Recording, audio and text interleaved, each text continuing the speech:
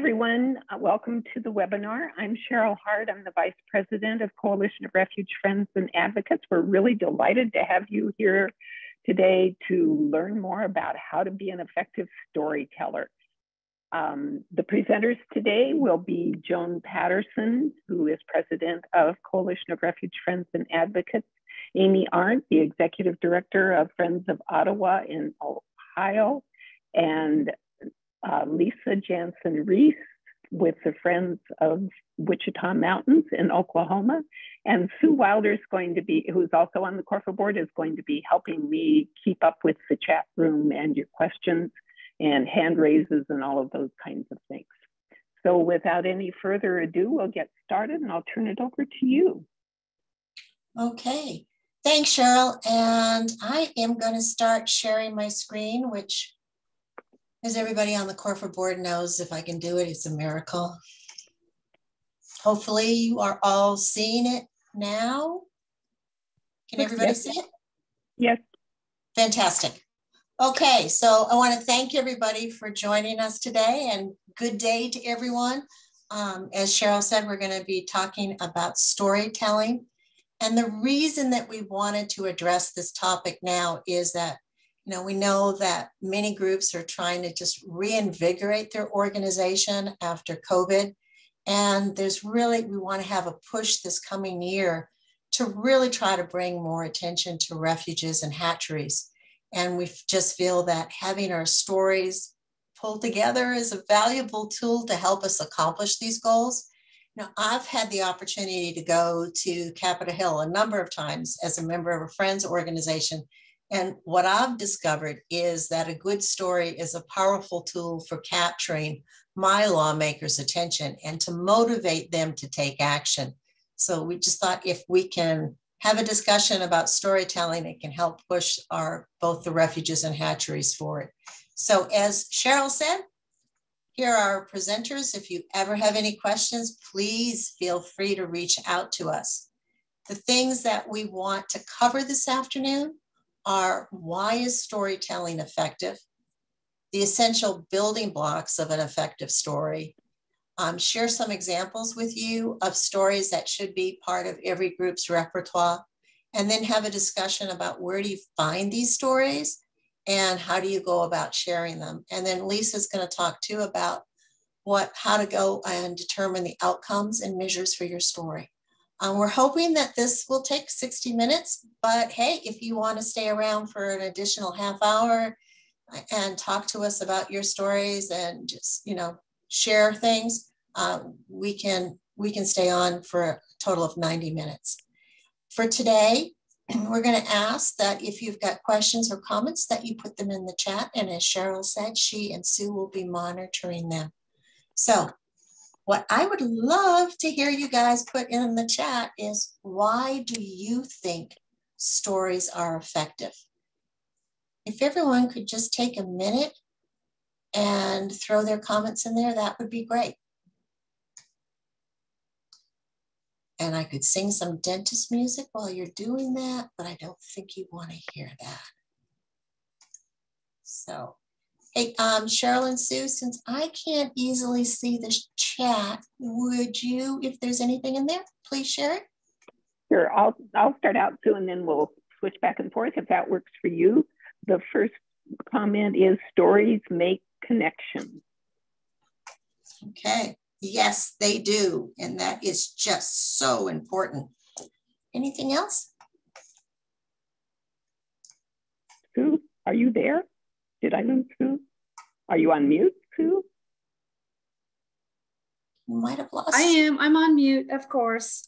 Hey, it also says develop relationships. Mm-hmm. They provide a human connection. Yeah. Great. As humans, we thrive on storytelling. Stories go back to sitting around the campfire. Yes. You skipped a couple, though. I'm going to go back and pick those up. Stories relate to people and connect people's hearts to the refuge. Yeah. They also provide a better bonding with visitors. Stories help us to feel connected. And people easily relate to a story. Stories bring issues to a local level, easy to understand. Wow, great one. Oh, they're great. They're coming in They're fast. Terrific. It paints a picture of what you are explaining. Yes. Oh, you guys, these are absolutely wonderful. And we will capture all of these in the chat. Thank you so much. I just want to try to summarize some of these things that you guys have been putting in the chat. So really, as you guys have said, effective stories really engage your listeners. You connect with them. You create that emotional connection with them, and you start building a relationship with them. All of these things are just so important. And as someone said, the stories are a part of us. You know, cave drawings and everything else, they're always a part of us. All our significant events in our lives, you know, whether it's the birth of a child joining our family, someone passing away, we talk about stories in those situations. We think in terms of the stories. And as you guys have mentioned, a really good story is going to engage the listener. It's going to connect with them. Okay, it's going to activate their senses. You've painted that picture for them. They understand what you're talking about. They can feel it, and it activates their emotion. And when those things happen, you do make the connection, and they're also more likely to take action. It allows, when you've got a good story and you know something about that audience, you're allowing them to enter your story where they're at, okay? That's really important. A study was done a number of years ago on people who serve on juries and how they come about coming to their conclusions. And the study found that most jurors are going to construct a story based on the facts offered to them in the case. But they're going to construct their own story, and then they're going to compare that to what the lawyers are saying. And the jurors will side with whoever's story more closely matches their own. And that's what we need to be doing, is matching that listeners where we think their story is at. So stories also help us to remember the facts. They are more engaging than data points. Now, another example from me. So I've had the opportunity to go up to Capitol Hill and testify before the House Interior Subcommittee. And this day that I went to testify, there were hundreds of people there. You each got like 5 minutes.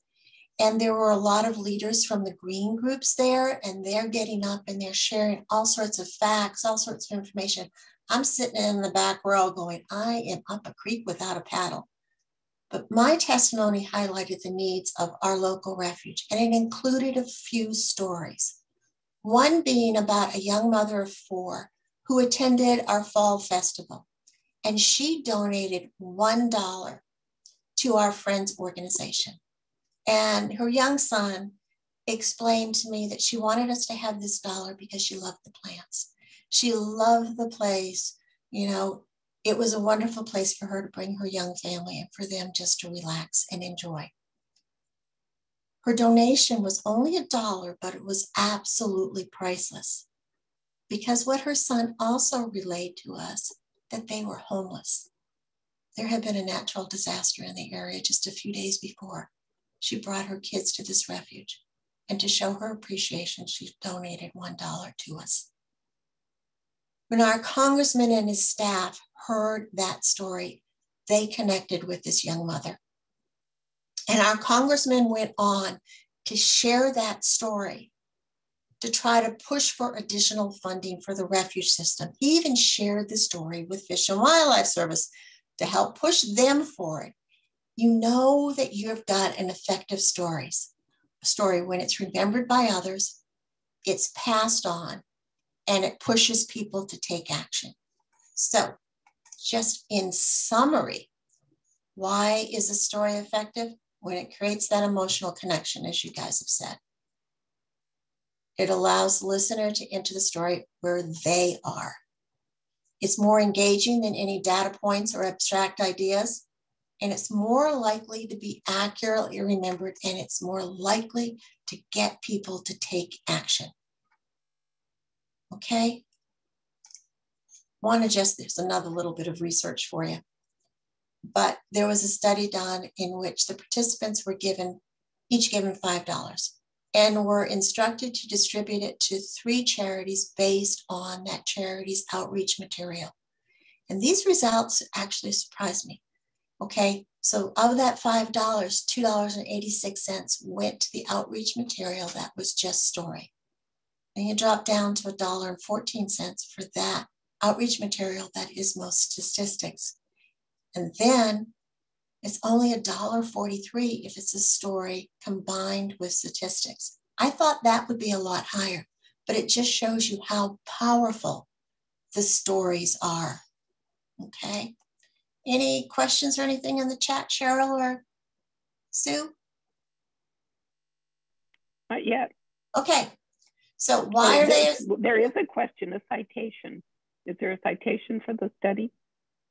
Oh, I'll have to go and look back at my notes, but I'll see if I can find it. Okay.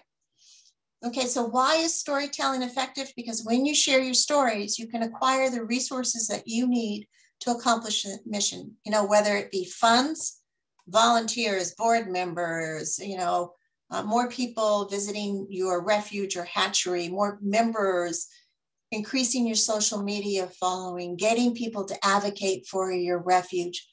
And there's just so many ways that you can use your stories. Oh, but there are some basic building blocks of a story that you should be aware of. Okay, it's the character, your trajectory or plot to the story, making sure that your story is authentic, that you're using or showing emotions that are action-oriented, and that there's the hook. Approximately 99% of all good stories are going to focus in on a single character.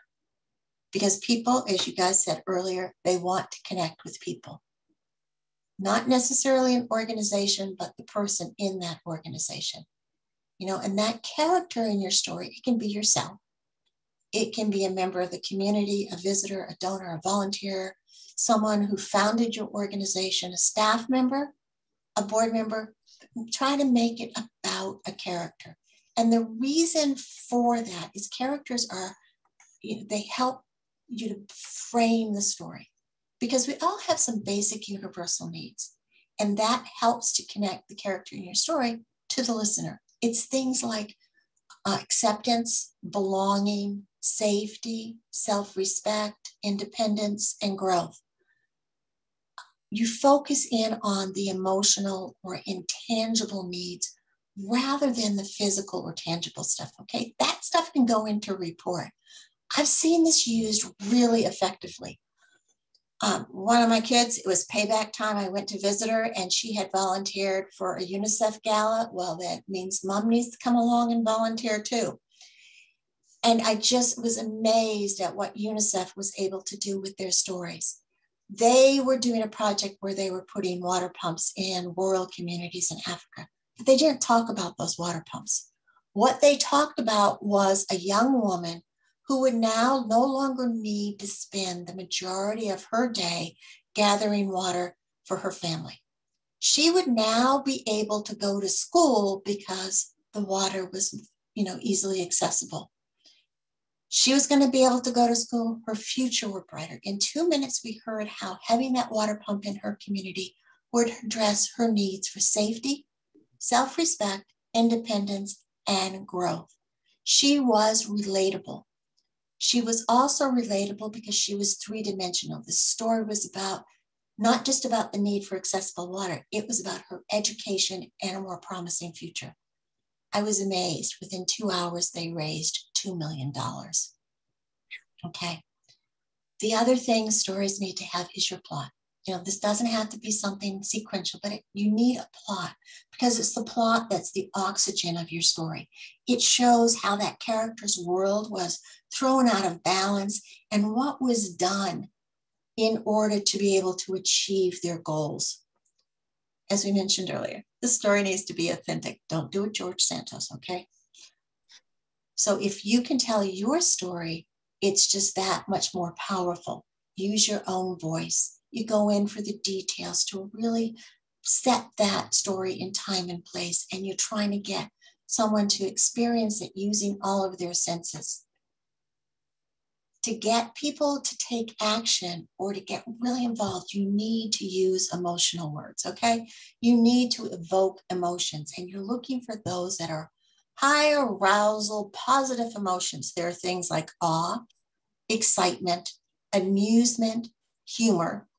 And we know from our experience with Facebook and also anger and anxiety also motivate people to take action. It's things like sadness or contentment. You don't want to use those. Those aren't going to take action. For us, who are part of refuges and hatcheries, hey, the opportunity to get people out onto a refuge or to the hatchery to see these places, to see the awe, the excitement, the amusement, things that go on, and to express to them your anxiety about lousy budgets. These are the types of things that can get your listener to take action. But make sure you have that hook. Why do you want them to take action? What is it that you want them to do? Okay, why is this issue important? You know, why is it important to fund UNICEF so water pumps can go in? It's because it means somebody has a better future. Okay, why is it important to raise refuge system funding?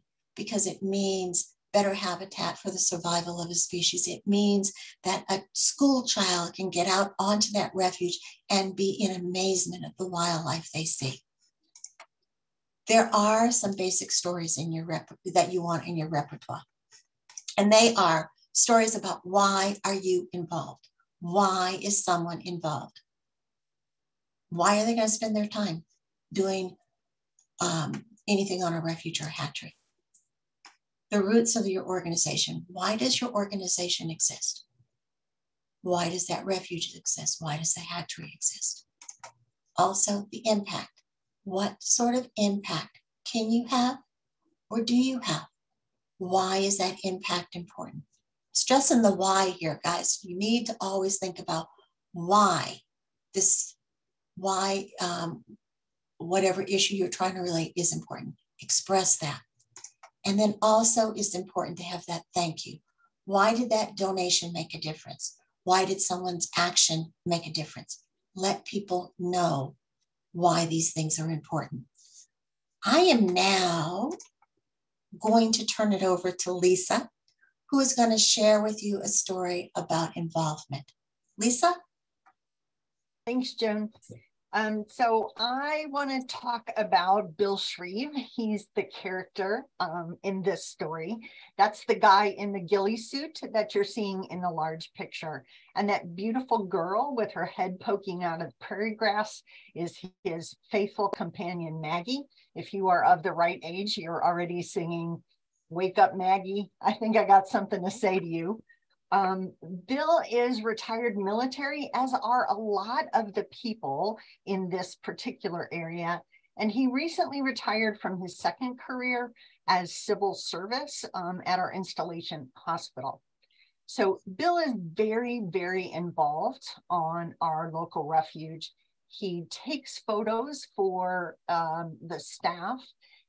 He also takes photos for the Friends group.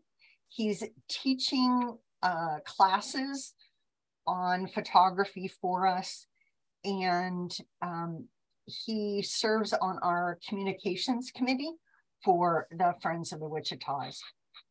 Additionally, Bill is an officer in the Wichita Wildlife Photographic Society. Say that 3 times fast, what a mouthful.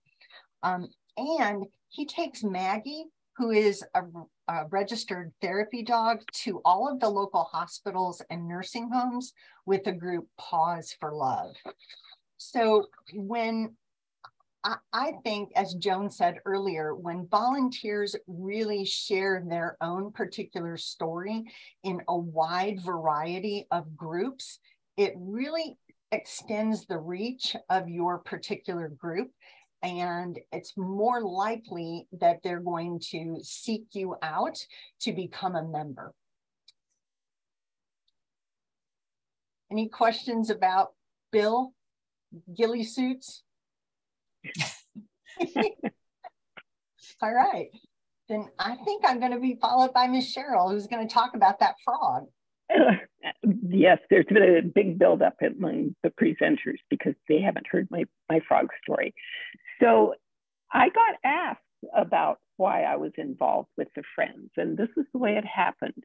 I was on a Hill visit, and our representative, David Wu, who was very instrumental in the founding of Tualatin River National Wildlife Refuge and the building of the visitor center and the administration building there. So he has a big impact on our refuge. And he was one of the people that I was there to visit that day. And he actually met with us, which was a little unique in my experience. Usually you meet with aides, which is great. But the congressman himself actually met with us, and he turned to me and he said, "So why are you involved with the refuge?" I hadn't prepared an involvement story. So anybody who knows me knows that I never am at a loss for word, and I'm pretty adept at flying by the seat of my pants. So I told him I was born and raised in rural Idaho, and I was probably hyperactive before being hyperactive was a thing. So I spent a lot of time outdoors for my parents' sanity's sake. And now I live in Portland, Oregon, in an urban area, and I have 2 little grandsons who are growing up in Portland.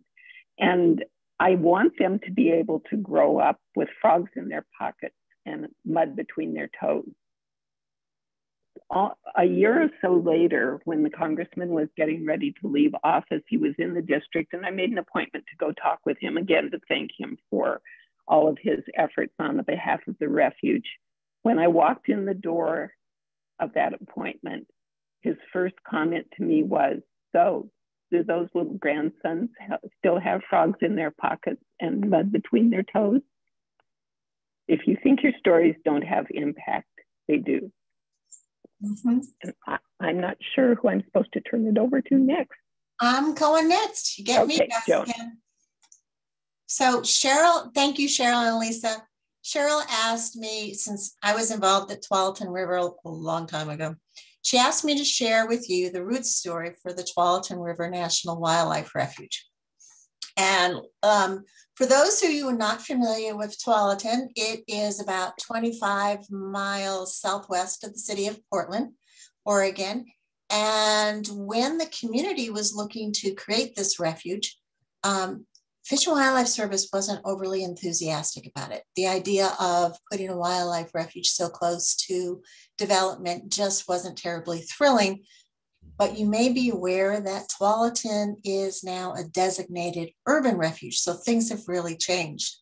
But back in the 1980s, Jim Rapp, he's one of my conservation heroes that most of you probably have never heard of, but he was the manager of the city of Sherwood. And as manager, he had a few problems. First of all, as you can see from this satellite image, and this is a fairly new image. Sorry, I couldn't find something from the 80s. But you can see that there is a highway going through here. Up here is the city of Tigard. Over here is the city of Tualatin. And down here is the city of Sherwood. Sherwood was a fairly small community, 4,000 to 5,000 people, very agricultural base. You could go back down 99 and one side is a dairy farm. Another side is an onion field. There's Christmas tree farms, there's vineyards, there's, all sorts of potato fields, just a wonderful place. But the community was very concerned about this urban sprawl and thought that it's going to continue and we're never going to know the difference between Tigard and Sherwood, and that they would lose their unique identity. And so it was like, do we either lose it or do we create something new? What are we going to do here? So Jim was sort of tasked to solve this problem. And then an additional conflict arises. There is an individual, a family that moves up from California. They lived next to the San Luis Valley National Wildlife Refuge, and their land became basically useless because of contamination by heavy metals. That was the result of some of the floodplain practices, and they ended up suing, if my understanding, both the federal and the state government. And then they moved up to the Sherwood area, and they started buying up different parcels of land. So this individual came to Jim and said, I want to develop this land. Jim turned to him and very politely said, You can't. It's part of the floodplain. This individual is a little cantankerous and, wasn't going to take no for an answer or needed to find some other way that he could get his money back out of this land. And he remembered about wildlife refuges. And together they came up with the idea of the creation of a wildlife refuge that would encompass the floodplain that extends between the city of Tigard and Sherwood. And I don't know if you can clearly see, but all through here, this land has been designated to be part of the Tualatin River National Wildlife Refuge. But that only came to be because Jim really saw the vision. And he created stories about the roots of this idea, the impact that it would have, the groups that were involved. And he got the farmers on board. He got the community on board. He got the adjacent cities on board because the refuge would be used to store floodwater. They wouldn't get flooded so hard. And then it just so happened that Senator Hatfield, who was in charge of the Appropriations Committee at the time, his residence overlooked this floodplain. He was able to get all of these people on board and supportive of the refuge. That turned Fish and Wildlife Service around. That also meant that the refuge was finally established, or it was authorized in 1982. And part of the group that Jim invigorated about this idea, this couple turned around and donated 12 acres to Fish and Wildlife Service in order to get the refuge established. And with that, Senator Hatfield was able to make sure that money went to that refuge for land acquisition. So here's a story of a man who really had a vision for what this refuge could be. And I bet you he had a vision that it could be a wonderful urban refuge before that concept even hit Fish and Wildlife Service. But he had the vision, he had the stories, he had the grit and determination to make this happen. And what happened was, am I going to get my screen to move forward? Here, there's Tualatin River National Wildlife Refuge at this point. Okay, I am now going to turn it over to Lisa. Can you tell us how the Friends of Wichita had an impact here? I absolutely can. And in this particular story, our central character is not a person, it's this house. This is the Ferguson house. It doesn't predate the refuge. Our refuge predates the state of Oklahoma, but this house was on the refuge very, very early on, 1927. It was built by Ben and Margaret Ferguson, and they, along with their 10 children, grew hay, raised cattle, planted a fruit orchard. And then in 1930, Ben built a small gas station and a store nearby so that they could sell those fruits and vegetables to the area folks and the miners who were working on the installation, on the refuge. Over the years, the property went back and forth as being listed on the refuge and then being listed on Fort Sill. And that's because it sits right on the border between those two federal entities. At one point, it was used as staff headquarters for the refuge, or staff quarters for the refuge. And one of our lifetime friends, Bobby Williamson, actually lived in Ferguson House as a small child. Unfortunately, in 2010, the house was engulfed in a wildfire that started on Fort Sill and quickly spread to the refuge. With the help of a matching grant from the McMahon Foundation in Lawton, the Friends of the Wichitas raised $70,000 for an exterior restoration of the historic home. It is listed on the National Register of Historic Places. Our Friends group coordinated volunteer crews of soldiers from Fort Sill to do some of the removal of the burnt out wood portions of the home.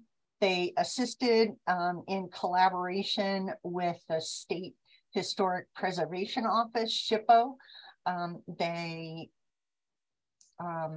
completed grounds maintenance while this entire deconstruction and then renovation was completed. And the Friends ultimately purchased and placed the historic marker that sits outside the home. The Ferguson house is so important to all of the area because it is made of cannonball architecture, a building style using local pink granite cobblestones that you can see there in the picture. And I have to tell you, it is so iconic on the Refuge that the most frequently asked question that we get through our social media platforms is whether or not the cabin is now for rent for visitors who come to see the Refuge. One of the friends, when we were first doing this, was asking me about talk a little bit about the matching grant and how that came about.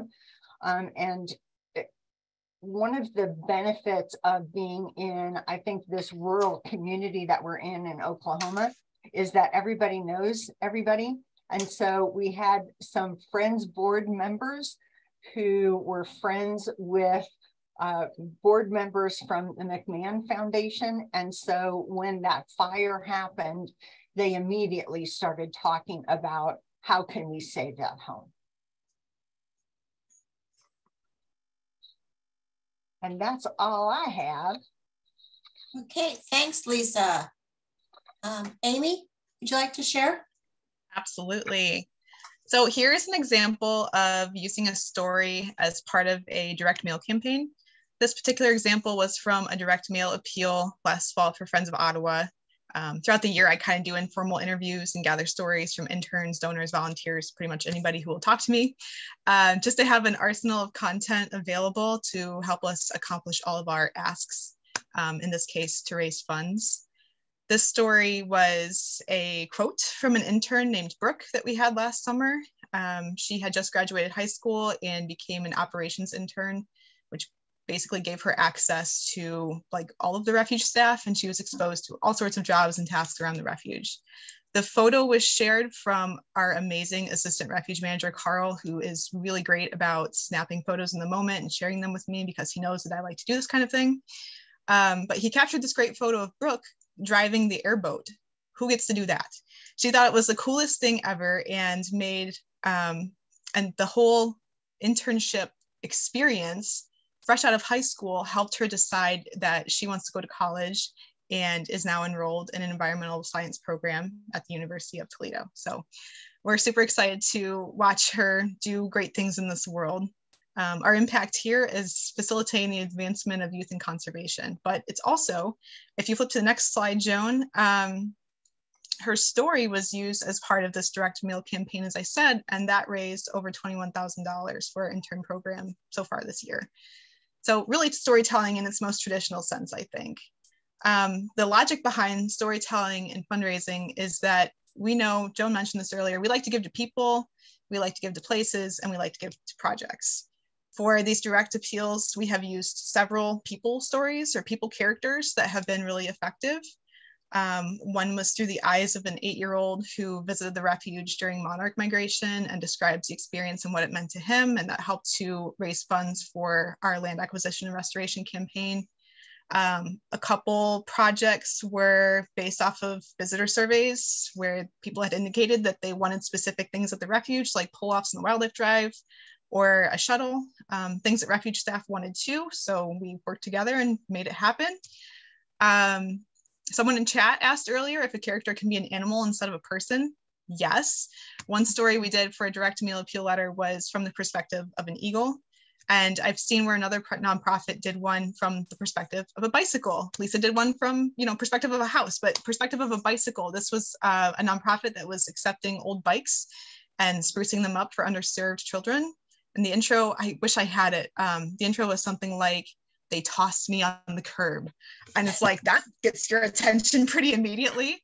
And then it went on to say how they felt being discarded. And about halfway through, you realize that it is a bicycle telling the story, and how they were given new life by someone who stopped to pick it up and eventually donated it to this nonprofit that was sprucing them up for underserved kids. So very impactful kind of things that you can tell. There's really lots of ways that you can tell stories in fundraising. All of them kind of follow the basic template of, here's the problem, you can be the hero, here's what you need to do.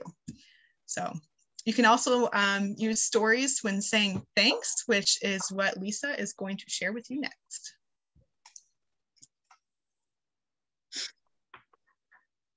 Thanks, Amy.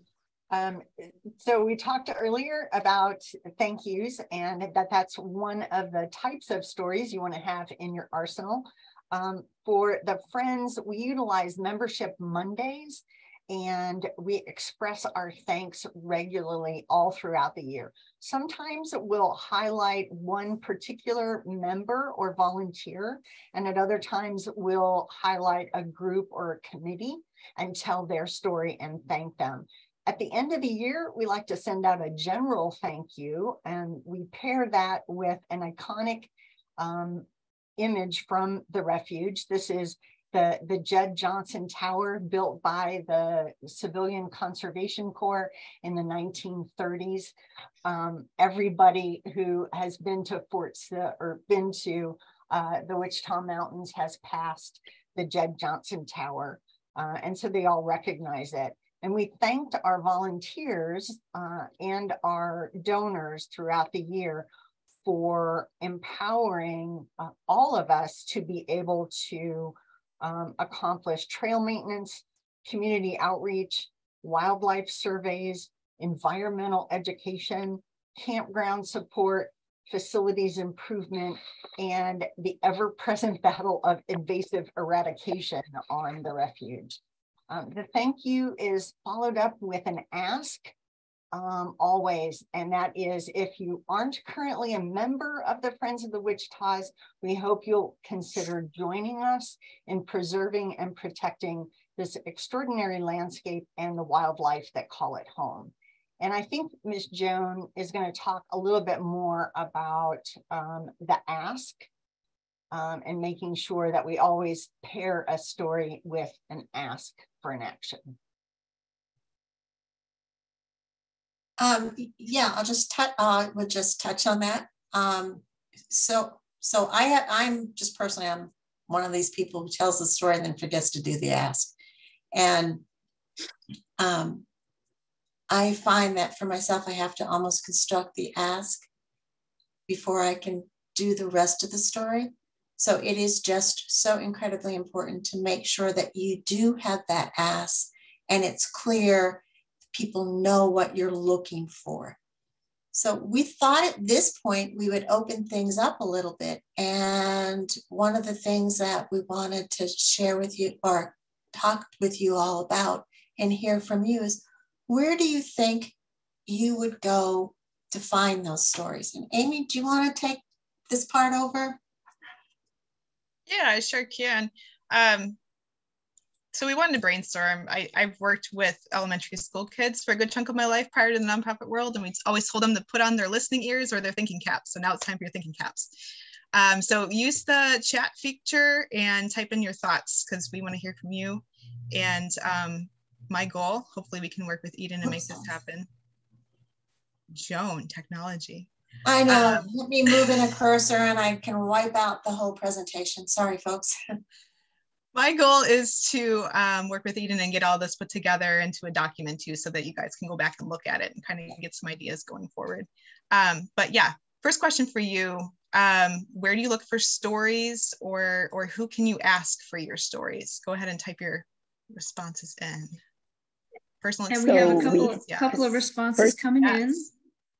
Personal experiences. On the trail. And let's see, they're coming in pretty fast. From participants at an event. Interviews, staff, and volunteers. Mm-hmm. Social media and charismatic megafauna. Some great ideas.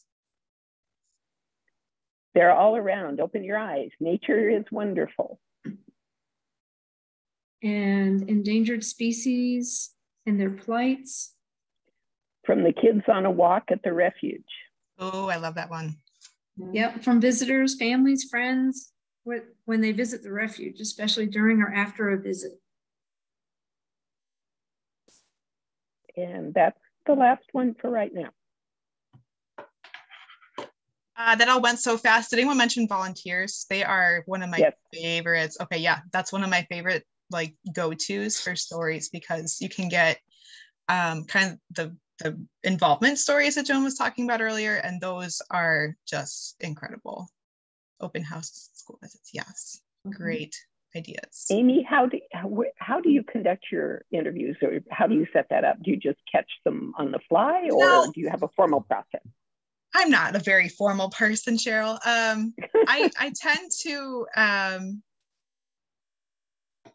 if I really want to sit down and have a conversation, we can schedule some time and do that. But a lot of the time it's just in conversations. And then I ask if I can capture that and, you know, share it. And most of them are fine. So it's really just building those relationships and feeling comfortable to have those conversations a lot of the time. Kids at fishing events, yes. There's a Ken suggested oral histories are very good for this as well. That's great. From our open houses and school visits, and kids at first-time events such as youth fishing events or owl prowls. Yeah, so a couple other ones, companies, foundations who have supported you. People have given you grants. If you reach back out and say, you know, why did you support us? That can really garner some other support in the future. And like your congressmen and women, if you have one who's really involved with the refuge, asking them why they love you can be a really interesting way to gather some stories. Okay, question number 2. Before you move on, Amy, yes. Question was asked, any special permission to use stories and or pictures? I don't have any formal process for that either. Maybe I should. I just ask if it's okay to share. Okay. I'm sure that you could formalize that process if you wanted to. See some other things coming in the chat there too. You guys have some great ideas. Are we ready to go on to question 2? Sounds good. Okay. How can you ask for stories, or how can you collect stories?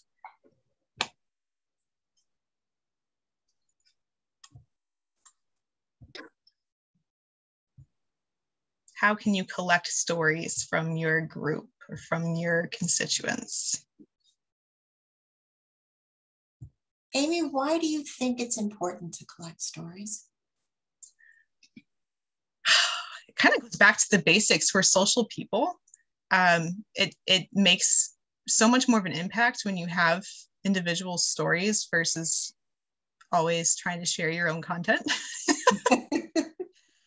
It makes people so much more relatable than not. So yeah. And I know there's a lot of comments coming in. The videotape, someone, yes, or signing in books. The sign-in books at the visitor center, I guess. Mm-hmm. Discussions with our volunteers. Yeah, that's a great idea. Be present at events, walk the trails and talk to people, be social. That's always fun. I mean, I can speak on that also. Is I hear a lot of stories when I walk the refuge and just say hello to people, and we hear stories. Informal interviews. Okay, here's one for Amy. Hashtags on social media. I have yet to figure out what a hashtag is, but some people definitely know what that is. So yeah, I will be the first to admit I'm the worst millennial that has ever existed. Hashtags and I are not buddies. So we need to have a whole nother webinar on how to do those. Great. I'm looking forward to that. Oh, and maybe Annalise can help us with that webinar. There you go. Yeah, Lisa. Ken says, just be interested in everyone you meet at the refuge. They all have stories. Over coffee or tea, any type of food. Yes. Mm-hmm. Yeah, food's a great brings people together for sure. And even added location tags are great. Yeah, that's a great idea too. Another one of those things that some of us don't understand how to use. Yeah. So one of the things I've seen some of the refuges start to do, because our friends groups are, you know, a lot of them were started in the 1980s. Some of the original founders of those friends groups are now not as heavily involved or have, you know, unfortunately passed away. The importance of capturing, recording, writing down their stories so that your organization has stories about your roots, why your organization was formed, and that you're getting that from one of the founders. So that's one I've seen the Friends of Hines do it, and they've done it very effectively, that hopefully other places are also capturing that story. So just a couple of other. Oh, sorry. Go ahead. Go ahead. Julie says, you're giving me a great idea for a quarterly newsletter. So we are definitely getting folks thinking about it. I wanted to also say that the annual narratives of the refuges used to be very popular for stories too. That's always kind of a nice little story the refuge used to tell on a yearly basis. So our friends group, actually, we just like a couple of hours ago finished the final draft of our annual report for the year. It's 32 pages. It is probably way over the top, but all of it is stories. It's stories from refuge staff. It's stories from volunteers. It's stories from donors. It's super cool. So check that out at some point too. We'll have it out in a couple of weeks, but that's another great way that you can share your stories. Mm-hmm. Another thing that I thought about, which, you know, using technology again, email surveys. If you have like a survey form, you can send out an email, just get some great feedback from your people that way. If you have online donation forms, or really if you have like a membership brochure or something that you give people, you can have an ask on there that just says, why did you become a member? Why did you choose to support our group? We get some great feedback that way too. Yeah. One last question. Also mentioned research on refuges. Research on refuges. That's a great one too. So one final question for you, kind of bringing it all together so far, that everything that we've learned today. How can your nonprofit share stories? We've covered, you know, a few of these so far, but what are some ways that your nonprofit can share your stories with the world? Want me to flip to the next screen? We'll give them a minute, and then okay. All right. I don't want them distracted by the cartoon. You know I would be.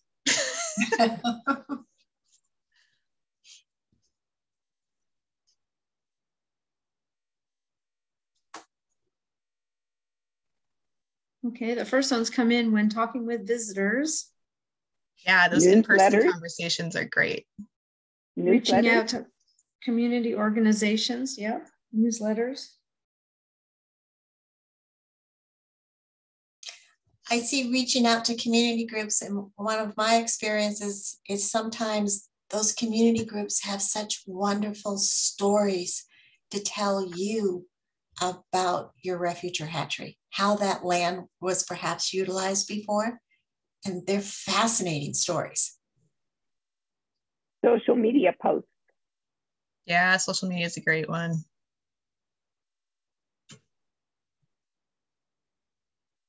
And when we talk about social media, we're talking mostly about Facebook, right? I mean, and Instagram. Social media can be really all-encompassing, your website, your email content. That's all really social media. But yeah, the obvious ones are Facebook, Instagram, Twitter, if you're into that kind of thing. I have gotten kind of into Facebook, and I have an Instagram account, but that is as far as I've gotten with that one. Again, worst millennial ever, but the technology exists for you to do all kinds of things on there. And one of the things that we found is depending on who the audience is you want to approach, different social media is more utilized by different, shall I say, age groups. Mm-hmm. Facebook is more for us older folk, and things like TikTok and YouTube and some of those are more utilized by some of Amy's generation. All right, well, great ideas there. Let's go ahead and flip to the next slide if you're ready, Joan. Yep. We wanted to touch on ways that visuals can tell stories too. And with those advances in technology, there's tons of outlets out there for friends to engage with your audiences. My first example is social media, so I'm glad to see that came up. I follow some really awesome friends groups on Facebook, which is primarily the reason that I'm on there. Friends of the Wichitas, DC Booth Hatchery, Neil Smith, Friends of Front Range Refuges. I love the bison content on there. Bombay Hook, those are some of my favorites. I think you're all doing a great job. So if you're on here, there's my endorsement. Thank you, you're doing amazing. So real quick in the chat too, or just raise your hand so we can see you. Let us know if your group uses social media. I gotta flip my screen here so I can see my people. Great. If you don't, it's a great time to start. There's no reason to not. It's usually a free way to promote your refuge. It takes a little bit of time to get rolling, but it's definitely worth that time investment. So my first example of using visuals to tell stories is a post that we put up on Facebook last fall. This post advocates for normalizing native habitats. So in this case, the story is presented or told as a short cartoon with an image. The guy says, "Wow, your yard is so messy with the dead tree and the brush pile and the plants that have gone to seed." And the lady replies, "Thanks, it's called habitat." And you can just see her little superhero cape blowing in the background. We used this image and we added in some information about why native species are important and a link to our Conservation at Home page on our website so that people could visit. And this reached 32,000 people like pretty quickly. Audubon societies, individuals, other refuges and friends groups shared it. And while I can't tell you exactly what those 32,000 people did with the information, I can tell you that in terms of reach, this post was effective. The interesting thing about storytelling on social media is that anyone who shares your content can type up their own text and add to their story from yours. One of our followers did that and further impacted her circle of friends by introducing them to our content. And she said, "This is an environmental movement I can get behind. It doesn't involve spending more money. It involves less work. Let people coexist with you in a small way. And if enough people do it, it will be in a big way." I mean, that's pretty neat. Mm-hmm. We inspired someone to advocate for conservation with a cartoon and a paragraph of text. So the ask in this case was just to learn more about clicking on our Conservation at Home link. But what they do from there could really extend the conservation impact on a big scale. My second example, if you want to go ahead and advance there, Joan, is storytelling using videos. For the sake of time, I'm not going to play these for you, but the top video shows aspects of what refuge staff do and why they do it. It also highlights our intern program and showcases some of the cool projects that interns get involved with. In this case, it's highlighting nest count surveys on Westchester Island, which is Ohio's only federally designated wilderness area, someplace that very, very few people get to go to. So we sent our 3 interns out with a GoPro and a chest harness and said, "Go have fun, shoot what you do." And they had a blast and came back with tons of footage that I could use and splice together and add in some text comments to really show what's happening on the refuge and how the interns are making an impact. And then we shared that on YouTube and in an e-newsletter. The bottom video is storytelling to kind of close that fundraising feedback loop. We ask for money for a project, we raise our goal, and then ideally we would have donors come back and see what we did with it. But if they live far away or if there's a never-ending pandemic, we can create a video to show what we did with their gifts. And this kind of video just helps to instill trust in what we do, and that we say that what we say we're going to do is what we're actually doing with our funds. We've also done several fundraising videos featuring Puddles of Blue Goose, and one featuring volunteers with quotes about why they volunteer. And those are all up on YouTube. You can really do a lot with videos, spreading awareness, asking for support, saying thank you. Just tons of opportunity there with visuals and storytelling. On to outcomes and measures.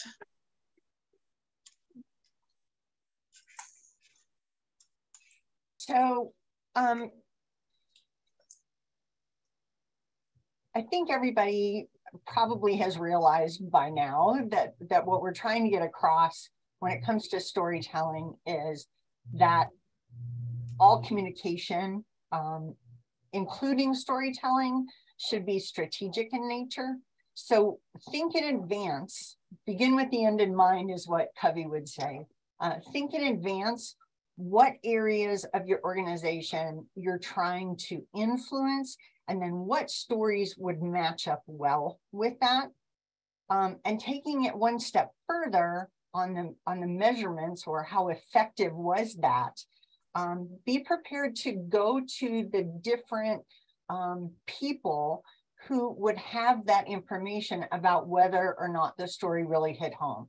So if you're trying to influence members, talk with your membership chair before you tell the story, and then again after you tell the story, to see if it in fact increased the members. And on down the list that we've got here. If you're trying to influence volunteers, get with your volunteer liaison.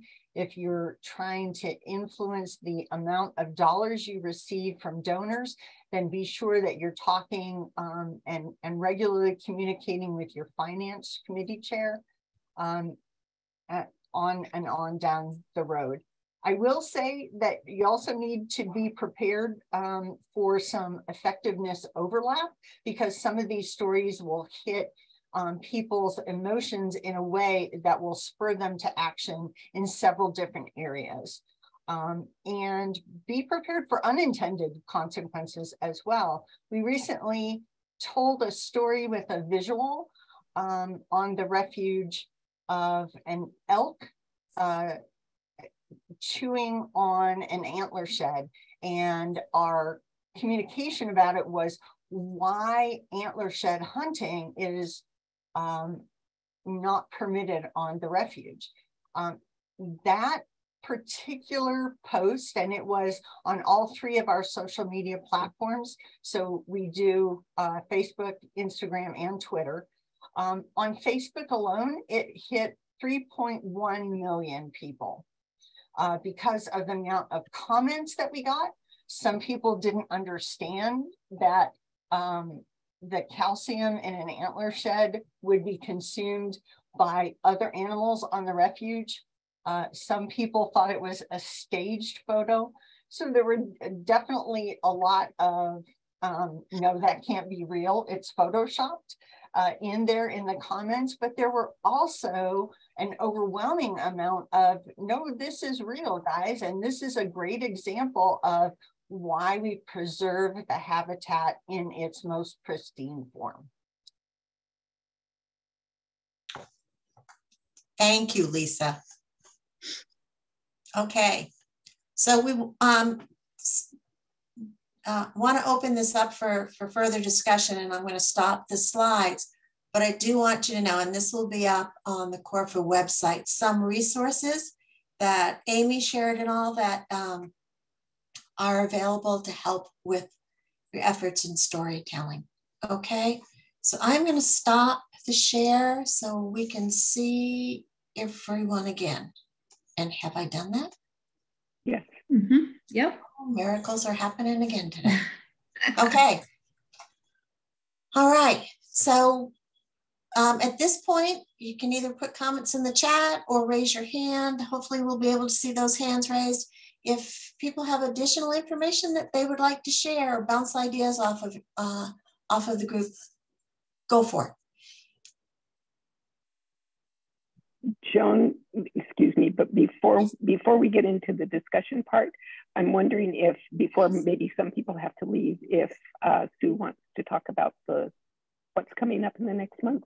Yes, so we're gonna put this work that we've been talking about, this webinar, into action, and our next steps will start as early as next week. We're going to have a series of sharing sessions that we're talking about, where we're all going to get together. We're hoping to hear from many friends groups around the country.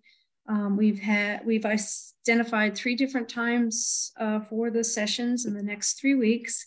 They're going to be called sharing sessions, and the idea is that we all have one message that we all share as friends of refuges and hatcheries, and that is that we're seeing a tremendous impact from the reduced budgets that are being put forth for our beautiful refuges and hatcheries. So we want to use that as our theme for starting to gather information about stories we can tell our representatives and share with our local communities about the impacts we're seeing from the budgets.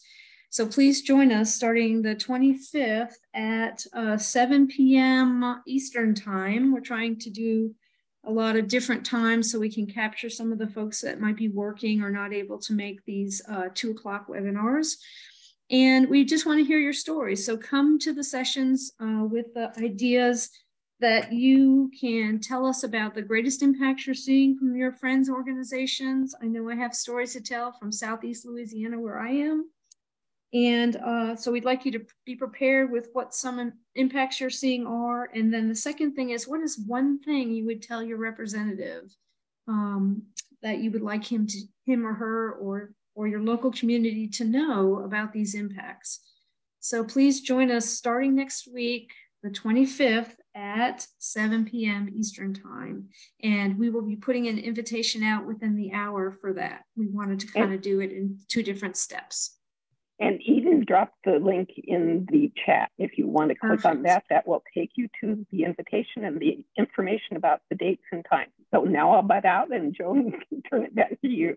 And I'm going to just say one more thing about that. Part of the reason for these listening sessions too, in addition to being able to identify those issues that are impacting your refuge or hatchery, we also would want to hear what sort of resources do you as friends organizations need in order to be able to effectively communicate with your members of Congress. So is there something that we need to pull together collectively, or just what is needed? Okay, so that's another important thing from the sharing sessions. So speaking of sharing, any comments, Joan, discussion? There Yes. is a comment in the chat. It would be nice to share some examples of friends groups who have good examples of these things, like Amy was sharing, or have in a resource folder, examples of annual appeal, annual report, Instagram posts, YouTube videos, and so on. Maybe that's something that we should start gathering. Yeah. That would be great. And it's something that we could put in the resource center of the Corfa website. Absolutely. Right, I can do that. Honey's head shaking. Yes. Okay. Yeah, we'll be reaching out to you too for some help with it. And we have a hand up, Melanie.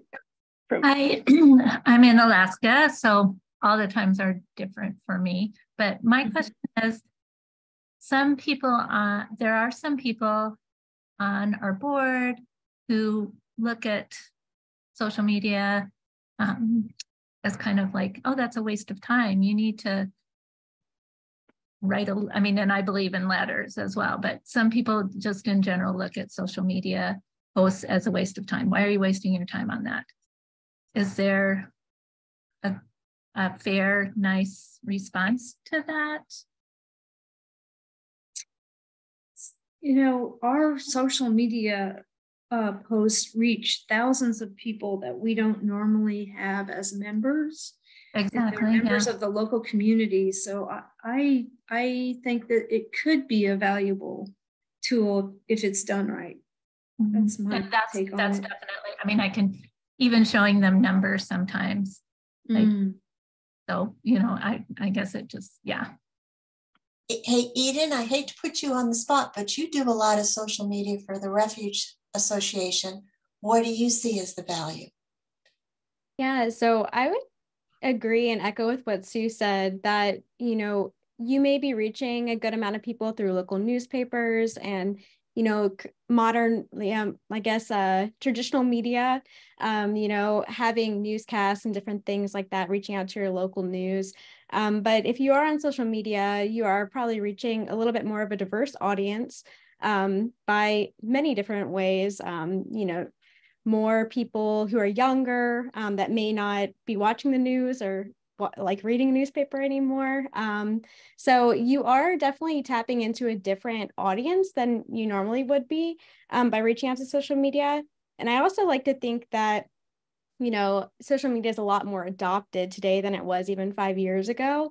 And, I always like to say, if like you don't kind of just try now, you're going to fall behind. So even if you're a little scared or your board's a little bit scared to use it, even just spending like an hour on it a week, I think can be beneficial. So yeah, I agree 100%. I just wish I could because when I started in 3 years, we've gone to from 280 Facebook likes to 3,000, and I know that people are, in all of the stuff, we are reaching different people and they are responding. And I guess just maybe if anybody knows of a tool to, in addition to showing those numbers, a tool to gather, yes, I took this action because I saw that, some way to demonstrate it to those hesitant people. I don't know if there is one. I have a story on social media that's real, and it's just last fall. We had the Walk for the Wild, and yeah, you guys rocked it. And in that, we had a pretty good turnout, and 1/3 of our turnout, we were able to trace back that they came from social media. That's how they found out about it. So that's a real life example, and it enabled us to tap a younger audience than we normally had for our friends group. So we have appointed a younger member of the board to be in charge of our social media program. I'll have you come talk to my board, Kenneth. Thank you. And did you have a question or another comment? You had your hand up. That was my comment. Thank you. I'm not seeing any other hands or messages in the chat. Yeah, there's a concern about the recording, and this will be recorded. So it will be made available through either your response to the Refuge Association email, or we'll post it on Facebook in the Corfa Facebook page. And our webinars, recordings of our webinars are always available in the Resource Center on the website. Corfa website. Other comments or input that you'd like to share with other members of the Friends community on how you're reaching people? Could I just jump in and talk about what Melanie was saying about persuading people to kind of get on board the social media monster, if you will? Yes, I agree with Amy that I'm a pretty terrible millennial myself, and I don't even like to use that term. I'm Gen Y. But I see social media as kind of a necessary evil these days, but that's my personal opinion. But the way I kind of like to, if you have especially older people who are kind of unfamiliar with it and unsure about it, an easy way that you can kind of explain it is you can just look back in history that in the early days of the Park Service, when public lands were not really a thought of thing, no one knew about Yellowstone or Yosemite, those areas out west, especially the DC lawmakers. So, it wasn't until that stories were shared back, that photographs were carried back from these lands and shared in DC that policies were enacted and a change took place.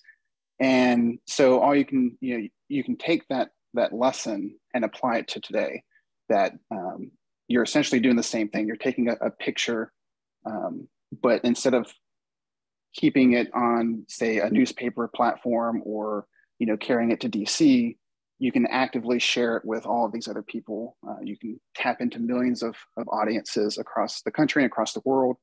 And especially, you know, out in Alaska, not many people are going to go to those refuges or even visit that state.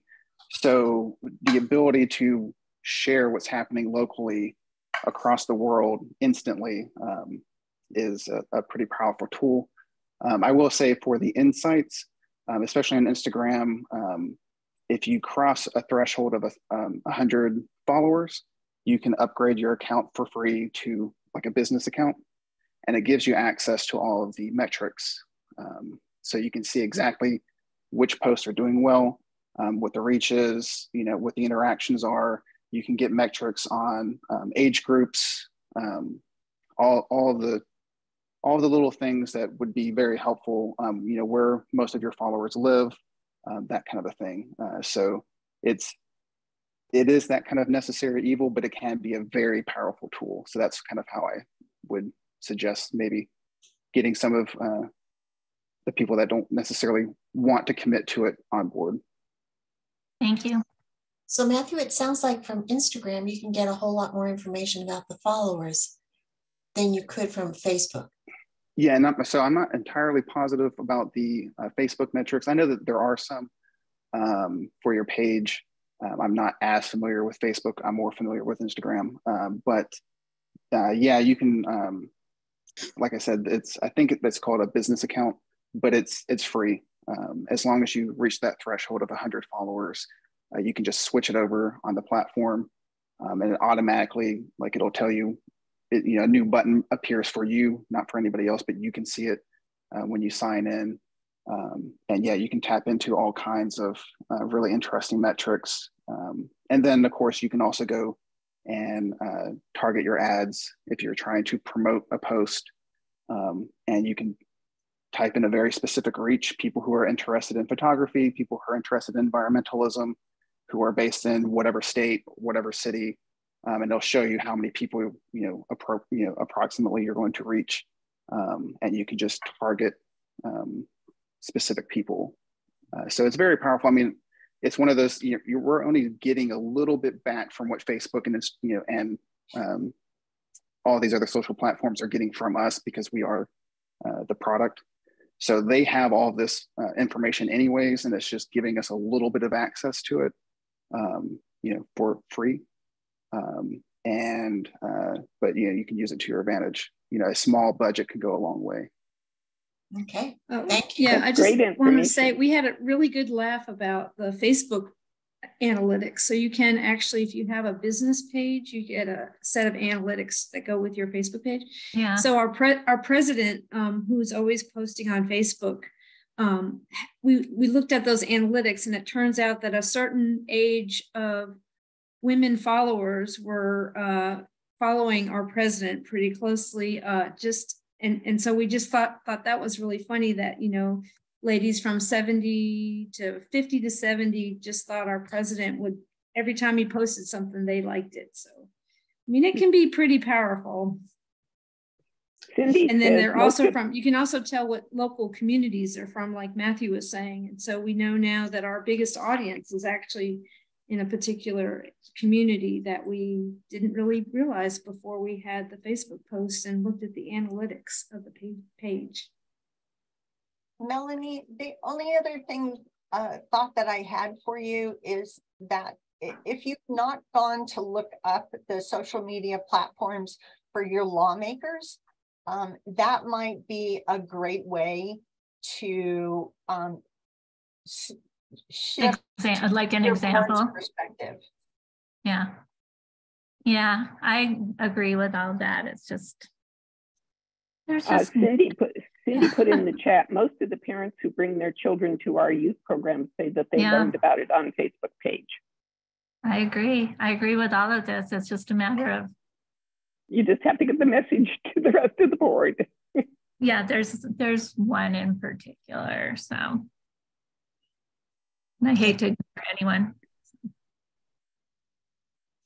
Oh, just keep up, keep trying.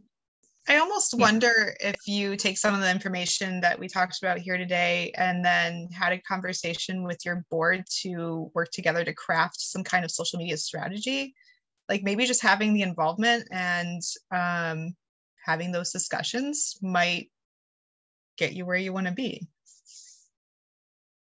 It's a good reason to have diversity on your board, including age. Yes, I agree. We're working on that. That's happening, but yeah, it's, I mean, and I'm not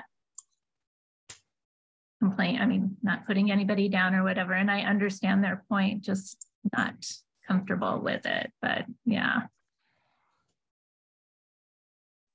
Another comment in the chat on from Marco on social media, having hashtags and tagging specific people such as reporters and elected officials can be very effective. For sure. Sounds like we might need a webinar on this. I think some of us need to learn hashtags. Yeah, I would love to learn how to use a hashtag, especially since my grandkids know and they're only 4 and 5. So yeah. I think we have some resources here that we can tap. Okay. And Facebook will suggest them sometimes, depending on what your post is. Yeah, you go into the business suite, sometimes it'll suggest some, which is nice to learn some that, oh, I didn't know that was a thing. Okay, anything else? I don't see any more hands raised and I don't see any more comments on chat. I have just one more question. Question for the group, and is anyone effectively using TikTok? I didn't think so. Thank you very much. I think there's certain groups on the call that can't answer that question, but yeah. Yeah, there have been many conversations about if we're trying to reach audiences where they are, do we need to use TikTok to reach the younger ones? And I just can't quite get there. So this is validating. Thank you. If you're ever on, we don't use it, but if you're ever on there, the Bird Treatment Learning Center in Alaska does use it on occasion, and it's really fun and great to see theirs. Yeah, I have mixed feelings about TikTok as well. You get a very an all caps with an exclamation point after it, no, from Dan. Yeah. I was gonna say the challenging thing about TikTok is really formulating the content. I would say, you know, creating a 30 to 1 minute, 30-second video every day is challenging, I think, for a lot of people, and taking a picture is a lot simpler. So that's why I do think Instagram and Facebook are probably still the best for refuges right now. But that's just my blanket assessment. Well, Instagram skews so young anyways. Yeah, and they have reels. Yeah, it's right. Yeah, if you really don't have the mindset to put forth a very strong voice in those videos, I would just probably leave it alone. Yeah. It's very, you have to be super authentic to your brand and your image, and especially on a group that maybe there's not just one person in charge of your social media platform, there might be other voices. That would be really hard to maintain a consistent voice. Instagram is a little bit more forgiving and it's more easily shareable anyways. And then, yeah, with stories, you're basically sharing video. You can share videos anyways. And then, yeah, the older the platform is, the older the age group it kind of skews towards. So then Facebook, it's more for the long form. You can really get a lot of good information. It's less image based. It's just more information based. So I think, yeah, those two platforms at the moment are still the dominant ones for getting the word out.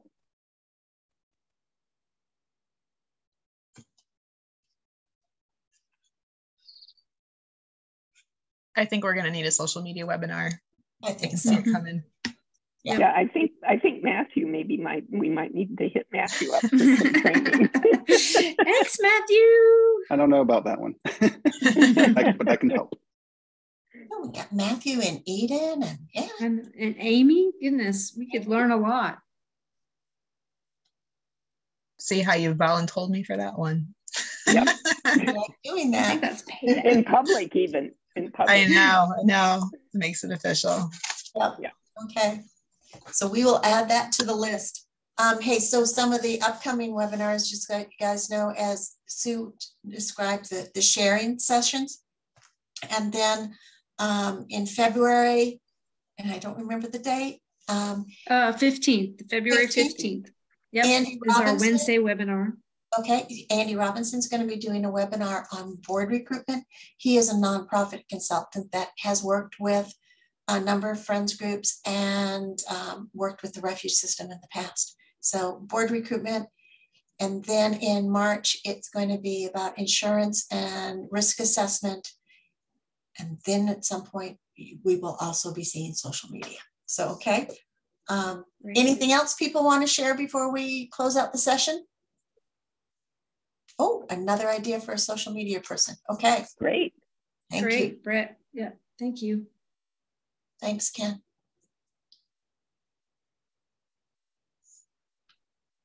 All right. Well, thank you everybody for taking the time this afternoon, and I hope this was helpful. If you have any questions, please just let us know.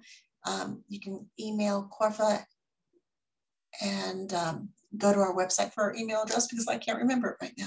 And it's in the chat. It's in the chat. Thank you. Yep.